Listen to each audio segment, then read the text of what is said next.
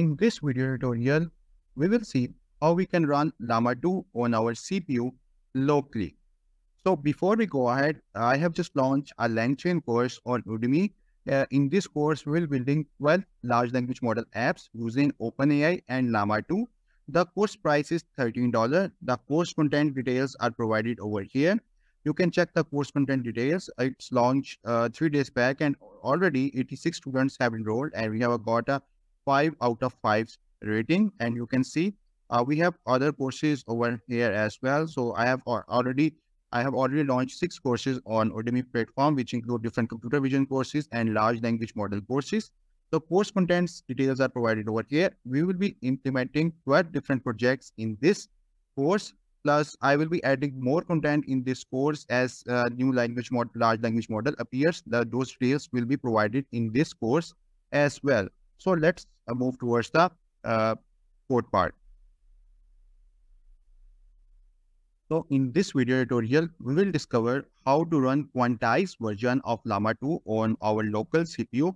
We will also see how we can use it for doing question answer with our documents. So Llama 2 comes with pre-trained and fine-tuned chat model. So pre-trained basic model is used for dialogue completion. We will use fine-tuned chat model in this tutorial as it is used for chat as well as for question answer with our documents as well. As we are using quantized version of Llama 2 so that we can run Llama 2 on our local CPU. So why we require quantized version of Llama 2? Why we don't use the original version of Llama 2 model, chat model with 7 billion or 13 billion or with 60 billion parameters? So why we are using quantized version of Llama 2 so that we can run Llama 2 on our CPU. So let's see what is quantization. So large language models, either it is Llama 2 or any other large language model, they basically require a lot of computational capabilities, and plus they are very memory intensive as well. They require a lot of memory, and also they require a lot of computational inference as well. So to overcome this, like everybody don't have a 16 GB RAM in their system available. Like I have in my local system, I have 8 GB RAM available. Okay, so if you want to run Llama 2, original Llama 2 with 15 bit, so it will require around with 16 bit, so it will require around 15 GB of memory size. So you have around, if you have 8 GB of RAM, so you cannot run this on your local system. Okay, so as a large language model require a lot of computational capability inference, and they are very memory intensive as well. So to overcome this issue, we use quantization. So what does quantization do? Is quantization compress the size of large language model. So quantization will compress the memory size of the Llama 2 model, and it will also increase the computational inference while maintaining the model performance. So our if we just convert our model into, if we just create a quantized version of Llama 2 model, so what are its benefits? First of all, it will reduce the memory size. Plus, it will increase the computational inference, and our model performance or accuracy will not be disturbed. So, but how does quantization work in case of large language model is, in case of large language model, the quantization works by reducing the precision of model parameters by storing the weights in the lower precision data type. So here we will be using a GGML version of Llama 2 model. So let me just show you. So here in this tutorial, I will be using this GGML version of Llama 2 model. So GGML version of basically quantized version of large language model. So here, this is the quantized version of Llama 2 model with 7 billion parameters. So this is the quantized version of Llama 2 chat model with 7 billion parameters in binary format. Plus to use this GGML model, Llama 2 GGML model, we will be using C transformers library. So C transformers is a Python library that provides bindings for transformers model implemented in C++ using GGML library. So let's get back to the code. So here I have already done the code, so I will not start writing again the code. I will just give you a quick overview. So here you can see I've just imported a LangChain C transformers. So basically we are using C transformers library so that we can run the GGML model. And we have our LangChain is a framework which is used to build the large language model. And basically we are using sentence transformers embeddings to convert our text into embeddings. Okay.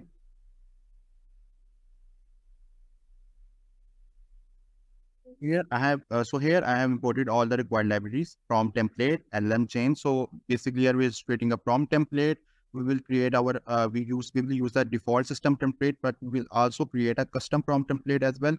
Here is our LangChain. So to execute the prompt template, we require LangChain.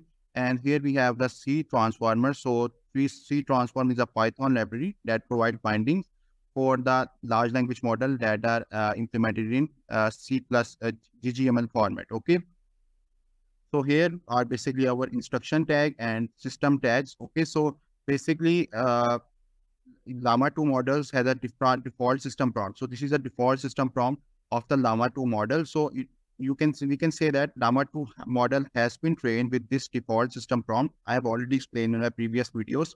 Okay. And here is the default system prompt. And here is my instruction, which I am just passing to the Llama 2 model. Convert the following text from English to French. And this text will be the input from my side.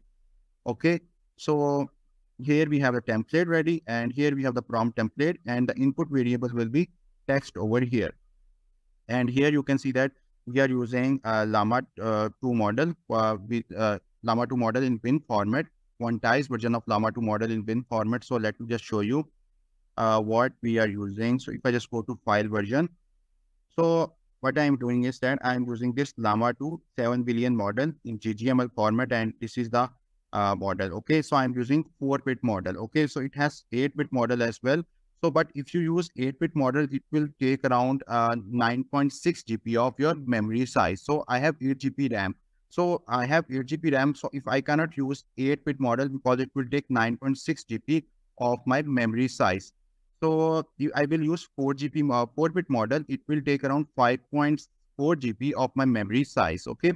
So you can just, by clicking over here, you can download this model. So you just need to go to Llama 2 7 billion chat model in GGML format.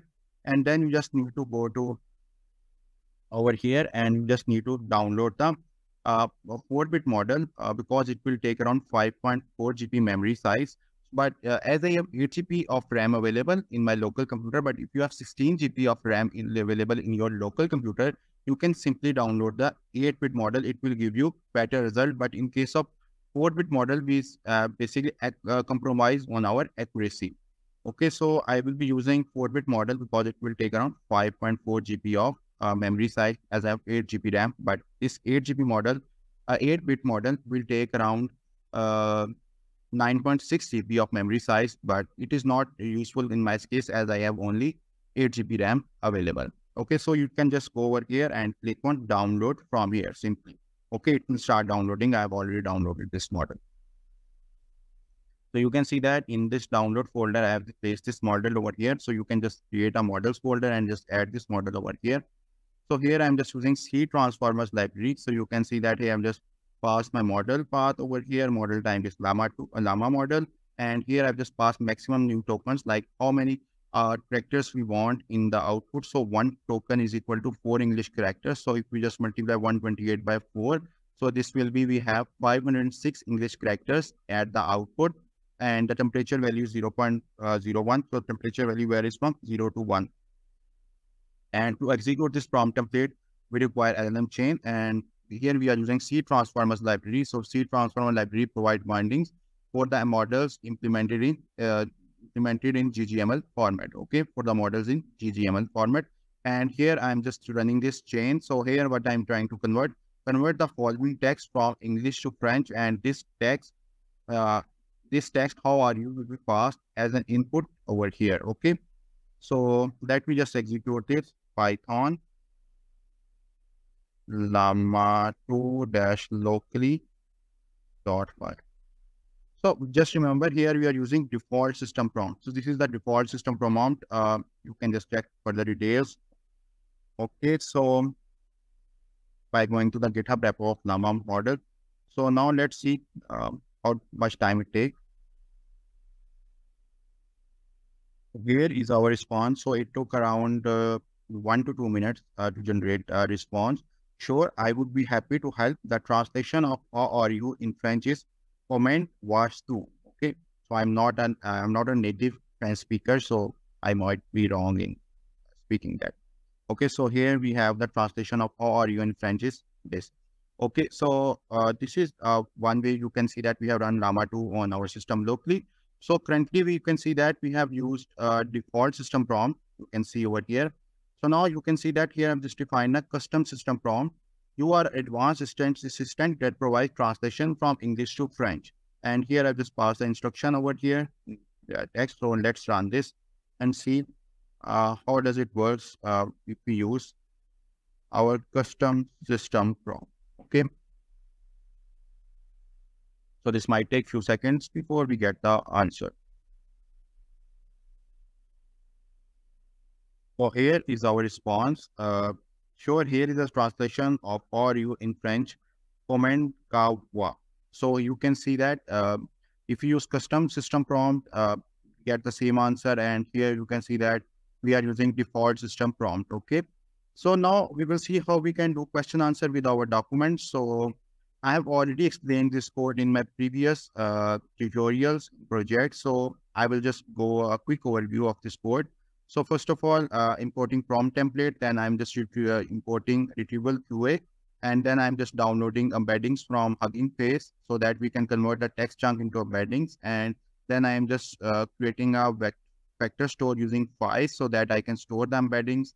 And then I have PyPDF loader, and then I have the directory loader over here. And here I have just recursive text splitter so that I can split the text into chunks. Okay.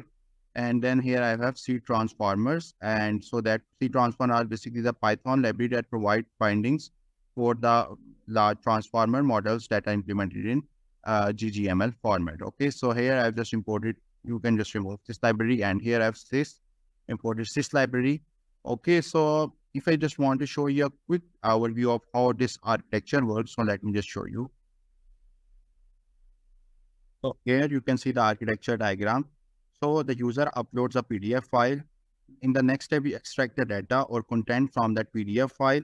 So after extracting the data or content, so we cannot pass the data or content from the PDF file directly to the Llama 2 model. The reason is that, so if we have a PDF document of around 170 pages, it contains a lot of huge number of text. But as large language model, including Llama 2 model, they have some input limit. Like you can pass maximum, you can pass 4096 token at the input of the Llama 2 model. So what does 4096 token mean? So 4096 token means one token is equal to 4 English characters. So you can pass around 16,000 English characters at the input of Llama 2 model. So if we have 170 page PDF, so it will have much more English character than 16,000. Okay, so it can have 90,000 English characters, or it can have 1 lakh English characters. Okay, so we cannot pass that the data extracted from the PDF file directly to the Llama 2 model because it has input limit of 16,000 English characters, and we cannot pass 80,000 English characters directly to the Llama 2 model. So we split the extracted text into chunks. So we basically create chunks, like each chunk will contain around 2,000 English characters or 4,000 English characters. So we just split the extracted data into multiple chunks. So you can see that we will split the extracted data into multiple chunks. Then we will create embeddings for each of the text chunks. So now we will just create embeddings for each of the text chunks. So why we create embeddings for each of the text chunk is that embeddings compress the size of the chunk. Okay, so to reduce the size of the text chunks, we create embeddings. So embeddings are basically, embedding is, you can say that is a vector that contains floating point numbers. So embedding is a vector that contains floating point numbers. So to reduce the size of text chunk, we create embeddings for the text chunks. So embeddings are vectors that contain floating point numbers, and then we store all those embeddings in the knowledge base. Okay, so then we store all those embeddings in the knowledge base. So when the user asks a question, we create embeddings for that question, and then we do semantic search. Like for that question, we find top 4 answers from our knowledge base. Okay, then we basically pass that response, like top 4 answers, to our basically Llama 2 model. And we also pass the question directly to the Llama 2 model as well. That the question that user has asked is passed directly to the Llama 2 model as well. and the Llama 2 model generates a natural response from here. Okay, so this is how basically it works. So now you can see over here, here I'm just in the data folder, I have just this PDF file. So I'm just loading this PDF file over here, and here I'm just extracting the data from that PDF file. So now here, after extracting the data from the PDF file, I'm splitting the data into text chunks. Okay. Then I'm downloading embeddings from Hugging Face. Then I'm just converting the text chunk into embeddings and just creating a files vector store, or we are just saving the embeddings in a knowledge base. Okay. So what I'm doing over here is, so you can see that we are just saving the embeddings in the knowledge base over here. Okay. So we are just saving the embeddings in the knowledge base. So we are just creating a vector database or knowledge base. You can say vector database is a knowledge base. So we are just creating a vector database using files, and we are just saving the embeddings in the knowledge base. Okay.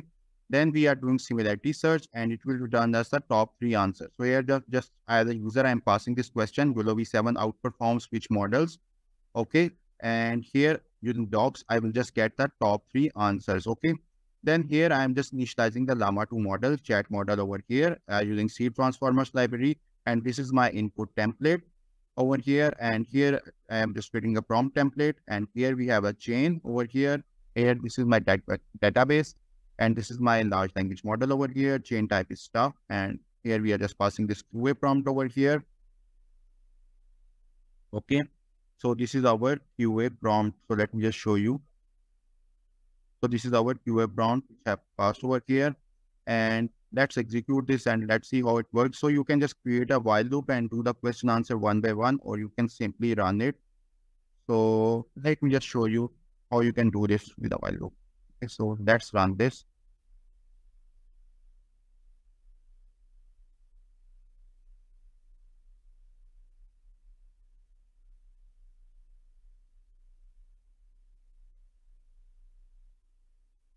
So I'm just executing it now.